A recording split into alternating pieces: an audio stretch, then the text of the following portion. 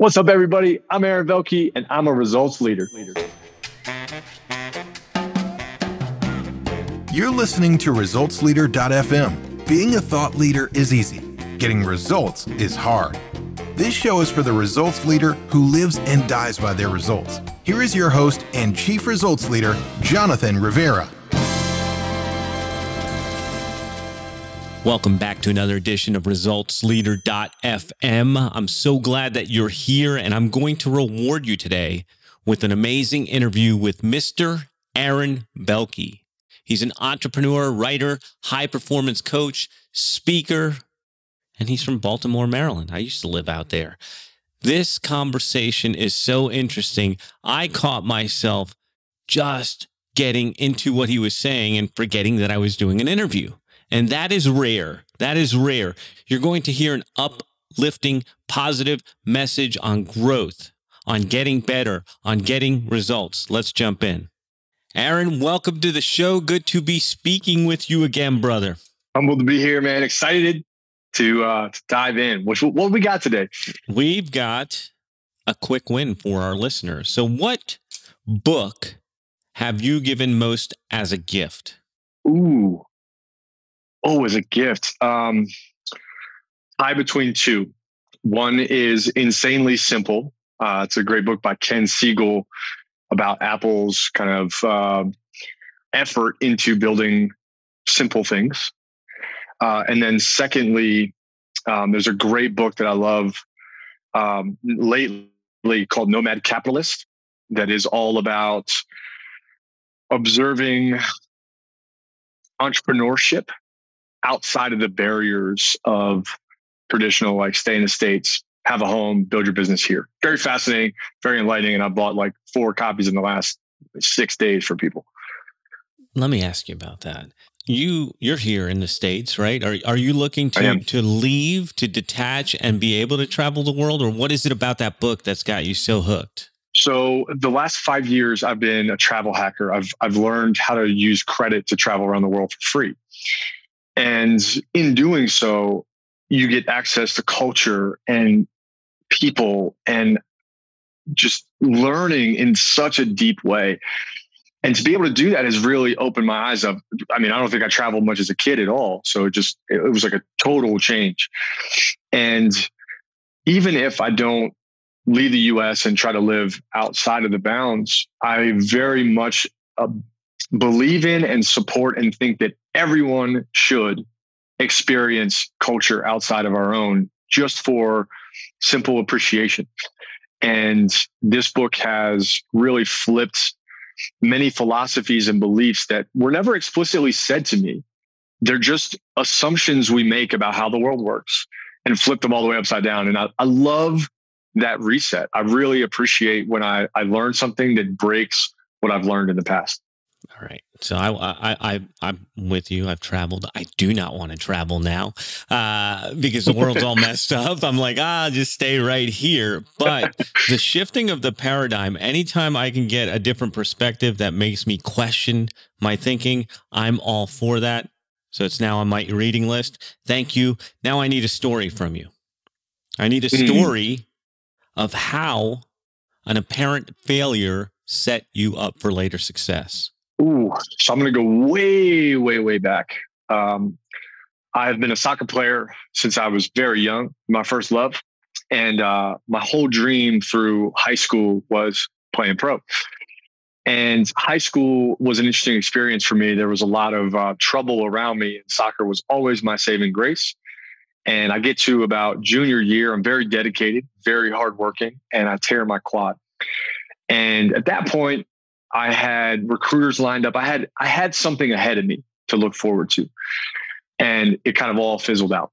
And all the work that I had put in, I remember walking into my coach's office and crying and just being like, sorry, man, I got to go. He was like, dude, you're a captain, man. You can't leave your senior year. You can be at every single game just the way you were before. And it took maybe 6 months before I could move, at least in a manner that was reflective of being a soccer player. And something happened 6 months in where I was like, I think I'm going to go for it. And I ended up walking on to a Division I team here in Baltimore. And somewhere in between that, the most amazing lesson got really ingrained. And that was work can supersede what was told to me. Because at that point I was told, you're never going to play again. Hang up your boots. You probably won't be able to run. And it's just not in the cards, man. You tore like the most important muscle for this activity. And to be able to like kind of pack that into a snowball and carry that into entrepreneurship, which at that time wasn't even on my mind, to carry that into relationships, to carry that into so many things and say, on one side, don't believe what you're told. And on the other side, if you want it, there's a way, really open the door to the rest of my life presently. And it was a great lesson. I love it, man. I love it. They put up that wall and you leap over it. Cool, man. That's right. So let's talk about investments, Aaron. And I'm curious what the most worthwhile investment you have ever made is. People. How so? I've gotten to walk a lot of different paths so far, and I'm very grateful for that. I've got a couple businesses now, and I've been a soccer coach. I've been a personal trainer, and I've gotten to really see and experience psychology at a lot of different levels. And somebody asked me what the proudest thing in one of my businesses is called Ortis Academy. And somebody asked me what the thing I'm proudest of in that business. And I was like, who my CEO and who my director of education have become along our journey.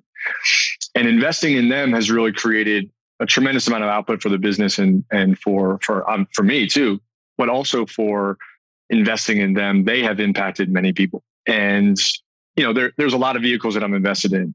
I'm in the crypto game. I'm getting into the real estate game. I've got businesses. I help people through inner work, and I'm a coach. Like there's just a lot of different ways to invest, and prefer to be well dabbled in a lot of different areas. But if you want to leverage anything, leverage people, like invest in them and watch them grow and expand, and your life will change. And as a soccer coach, a lesson I learned was, if a parent would trust me with their best thing, their daughter, then they would trust me with way more than that, their money, their business, their friendship.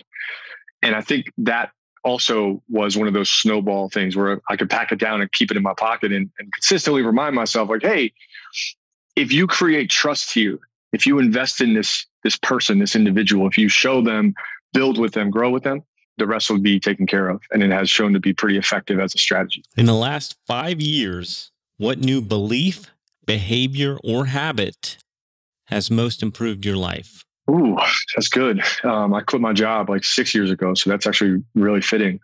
I would say asking for conversations. So back to investing in people, reaching out to people that are beyond what I feel is capable for me, and asking them for a meetup, a lunch. So maybe one would be... Wait. I got to interrupt you. That's an interesting statement. Beyond what is capable for me. Let me understand what that means. Help me. Yeah. We are consistently shackled by our own beliefs and what we think we're capable of, right? And I think the hardest thing in the world, especially in entrepreneurship, is to imagine, okay, that's not capable. I'm not capable of that. Let me aggressively attack that belief. And the way that I approach that is, and the habit that I've built is to look at that person. That's something I'm not capable of. Whoa. That's an improper belief. Surround yourself with them. And that really quickly has shown me that they are just normal people that have done that exact thing, right? They changed their belief, and now something that was not on their like horizon of capability is now very much in their present realm of capability. Man, that is powerful. And it goes back to being around the right people. It's something I call borrowed belief, where even if you don't believe you're capable of it, if you're around the right people, they help elevate you, like you would do as a coach, like you would do as a visionary for your CEO in the company. That's just something that I don't think enough people know exist, and they don't tap into. And that's one of the reasons why you're so successful, because I thought it was funny. Let me just tell you, I got multiple businesses. I'm invested here, I'm invested there, and then I'm not capable to talk to this person. Please, they would love to talk to you. They want to know, well, what are you doing? What don't I know? Help me out. So let's have a little fun. What are bad recommendations you hear in your area of expertise? Bad recommendations. I hear a lot of like when blank, then blank. So I'll give you some examples, right? Like I spend a lot of time now. My coaching has evolved from soccer. It went from soccer to mindset to like personal development. So I coach people as an awareness coach, and I guide them through what I like to call alignment. And you hear a lot of like, well, when I hit my $1,000,000, then I'll go start a foundation. Or when I get to 10 million, then I'll take my wife out on date night regularly. And I spend a lot of time debunking that. You know, we all have this first battleground that we're on. The first like real war is like, I'm going to get what I feel is enough. And then beyond that, we have the real battle, the real climb of like impact and purpose. And if you can eliminate that language, and I think that's one thing I get very frustrated when blank, I'll blank. My job as a coach, as a leader, as a visionary is to always eliminate the when and go straight to the second one and say, you know, are you afraid that you haven't achieved enough to create a foundation? Because you already have. You don't need to have this stamp of approval from the world to build it. Build it now. Well, I don't have the capital. Well, do you have the creativity and ingenuity to make it happen? And by eliminating that phrase and the language that we use, breaking away from that, we allow ourselves to simply exist in what's possible for the creation of an idea, the building of a relationship, the modeling of a life, the influence on others. And we don't have to wait for that. We can do that now. And all of that is contextualized around like later. The whole principle there is like, well, I'll do it later. And we're not promised later. So I'm very keen whenever I hear that, especially with an entrepreneur, I work really hard to reset that language and bring what's future into present. Gosh, I can't tell you how much that resonates with me, because I was just talking to somebody about this the other day, where one of my mentors gave me the exercise of write a letter to yourself from 10 years in the future, what you're doing, how much you're making, what your philanthropy looks like. And what I realized in doing this exercise, because I've done it a couple times, and you nailed it, and that's why I want to drive home this point for our listeners, is when you can visualize that future, when you can get crystal clear on what it is, you can eliminate that time gap. You can just do it now, as you said. And not too many people talk about that. That's powerful, but what's standing between us and that? It's just who we are and what we believe. And so that is a beautiful, beautiful philosophy, beautiful idea to share here. All right, I know you were getting into that, and we were just about to get into my favorite part where we talk about results. But first, I want to ask you a question. Are you picking up what we're laying down on this show? Are you digging what we are sharing? If you are, why not make yourself a hero today and share this with somebody who can use it? Put this out on your social media channels. #ResultsLeaderFM. I'll be out there looking for you, and I'll make sure to boost it up too when I see you. Now that we've got that out of the way, let's jump back into the interview. And now I want to get into results. Why do results matter, Aaron? Measuring allows us to understand progress. It allows us to reflect. It allows us to learn. And as a guy who has been pretty resistant, I would say, to measuring for a lot of years, I just felt it was unnecessary and that it didn't matter and it wasn't the right reason. What I've learned is that it is very important to measure. Even if you're not trying to, you are measuring something, even if you are resistant to it, as I was. However, it is also important to be mindful of what you measure. So the reason results matter is it can drive us and propel us forward. And forward doesn't have to, like, we often associate forward with like more money, more business, more expansion. But forward could mean more time with kids, more time with friends, more time painting and presenting art, more time writing. It is really important to understand what you're measuring, but the way and methodology that I've found now is very focused on results and very focused on what results matter. which is a phenomenal reason that I'm here. What I would say has been the major lesson, though, is that the word results can be misinterpreted to be hyper narrow, right? We fixate on a couple things culturally, and it's our job as leaders to mind what results we actually care about the most. So, for example, if I am a coach, there are a lot of things that I can measure. I can measure someone's income. I can measure the number of times we meet. I can measure, how effective they are at their habits. And in many ways, that has been very effective to measure some of those baseline parameters. What I really try to prioritize in any business venture and any personal dynamic is to measure the process. That way, I always get the outcome that I want. So that's where my results scenario has shifted. The results I focus on now are inputs. Are my inputs proper? And if I focus on those, my outputs are, I wouldn't say guaranteed, but they are reliable. And what that has meant is that my focus has shifted from let me measure the output to let me measure the input. And by measuring the input, my whole life has changed. So now I focus on how many Duolingo lessons do I do? How many happy miles do I run? How often am I at the gym? How many times do I post on social media? How many times do I share openly?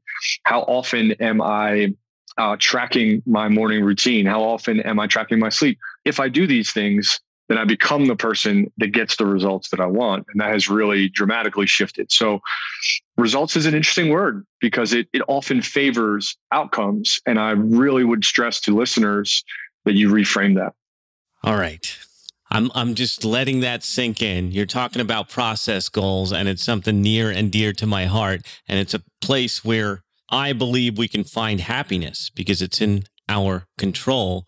And I don't know that anybody's brought that to the show. So I think you're two new things bringing to the... You're on fire today. I'm sitting here just trying to process it all. So I'm digging it, man. Let's think a little bit. In the last 5 years, what new realization has helped you get better results for your clients? In all cases, awareness. So I've got a couple businesses, some in personal development, one in financial education and financial development, and then as a coach and director for many people in their own awareness journey. Awareness is fundamental for two reasons. One, it's impossible to guide someone where they want to go if they don't know where they want to go and where they are subsequently. So you have to have both to GPS your way there. But awareness is bigger than that. Awareness allows us to sit in the moments of discomfort and resistance and then evolve from them. And anytime we are in a particularly driven and ambitious vehicle, entrepreneurship, performing arts, if we're aggressive financially, we're going to hit these walls. And if we're not aware, the walls can completely collapse the ambition and drive that we have. And awareness allows us to hit a wall and respond to that wall with a degree of curiosity and intrigue so that we can learn the lesson of the wall, reflect on it, and then evolve. And in most cases, I find that anyone, whether it's I want to build a better financial future, or I want to take my business to the next level, or I want to take me to the next level, the fundamental building block is where are you? What are you sensing? What are you feeling? And what is the process by which this belief system that you had was created?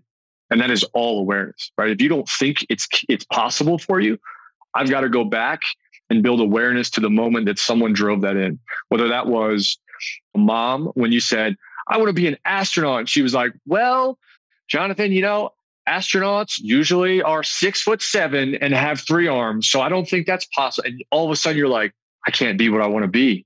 Oh no. And unless I'm getting chills saying this, unless you've built a really solid foundation of awareness, that little tiny seed becomes this huge belief of I can't be who I want to be because I'm not blank.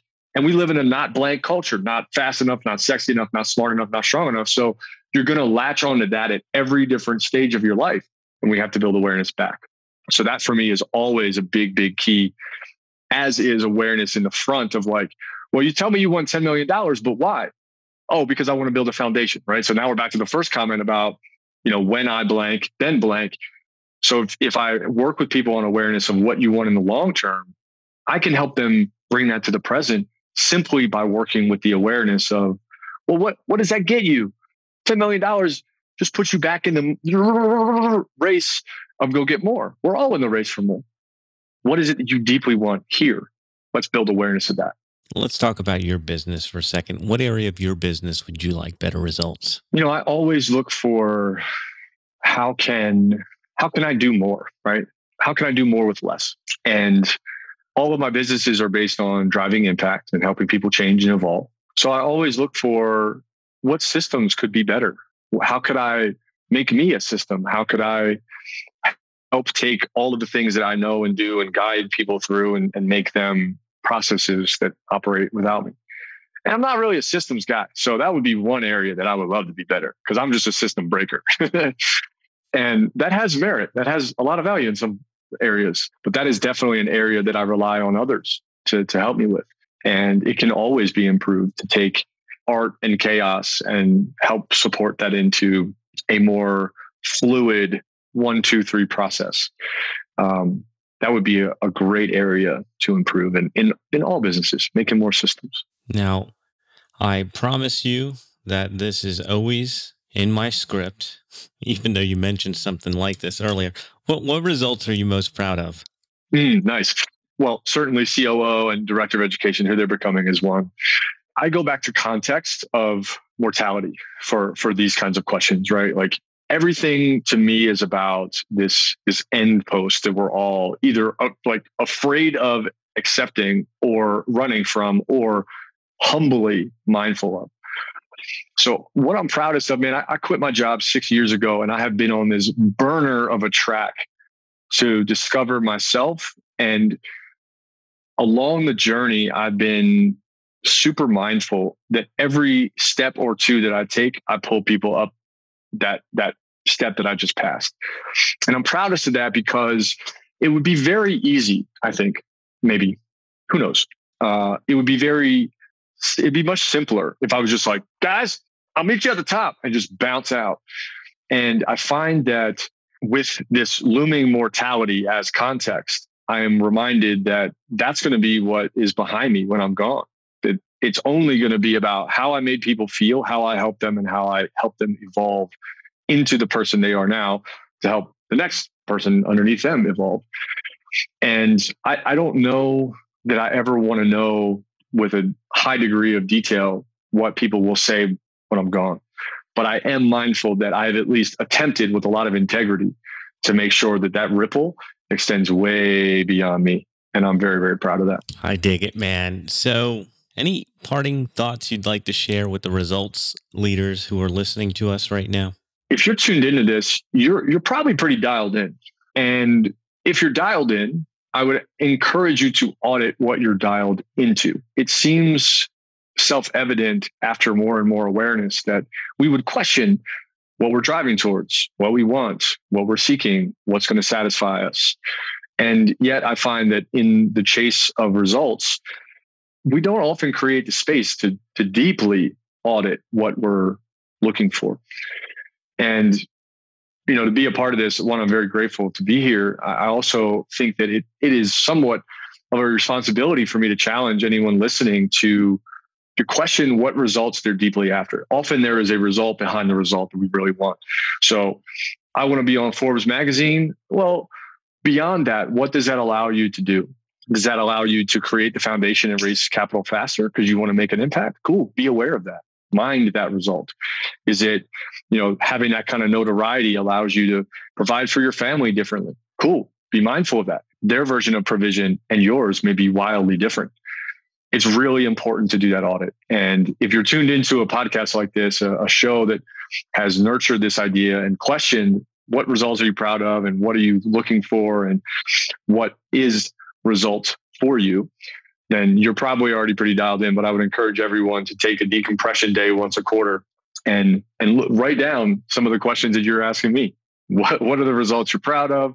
What results are you chasing? Those are meaningful self-reflections. And I think I'd send a very loving push to everyone listening to do that. People are going to want more. they're going to be like knocking down my door to get at you. So where can they go? There's two places. One, you can go to aaronvelky.com, just AARON, V as in victory, ELKY.com. You can go there. It's just a very easy, lighthearted website that I probably need to invest some time into for better results. The other place, the name of the business, or the two businesses that I run, one is Frontrunner. Frontrunner.group is our website. And then Ortus Academy, ORTUS Academy is a great place. You can find all of our stuff too. So any of those places, but I'll give you my direct email, just Aaron, AARON at ortusacademy.com, ORTUS Academy.com. You can just email me, just shoot me a message. Say, hey, I heard you here. Would love to chat. I love connecting with new people. And that is a result that I love to keep high on my process list. Excellent, excellent, excellent. So we've been speaking to Aaron Velky. Thank you for being here, brother.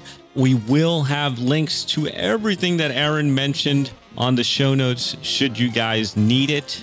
That is a wrap for another ResultsLeader.fm.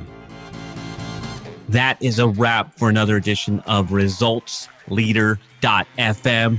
If you are out there getting results for your clients and you want to be featured on the show, go to ResultsLeader.fm now and apply to be on the show. And if you love what you're hearing, share the show, give us a rating and review, do anything to help us get the message out there.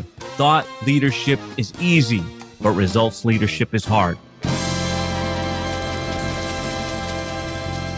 This is thepodcastfactory.com.